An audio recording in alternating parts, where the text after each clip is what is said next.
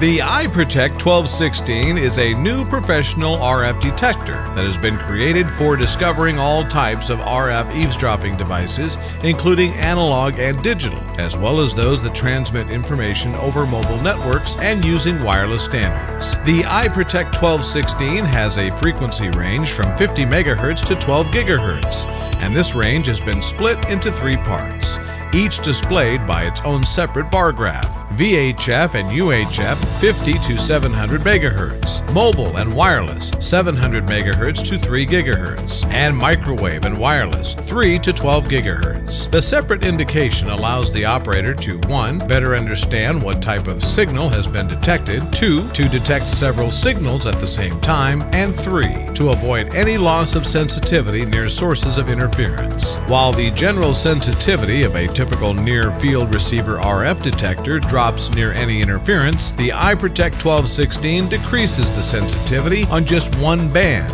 and maintains a high sensitivity on others. There are 3 working modes: silent, best suited for covert detection; audio, the device produces the signal's audio footprint; and alarm, when a signal exceeds an alarm threshold, the device produces an alerting sound. All bands and one-band display modes. The bar graph shows the momentary RF level. The histogram displays the history of the RF signal obtained over the last 5 seconds and is very informative when observing intermittent or periodical signals, or when probing an area quickly. The signature.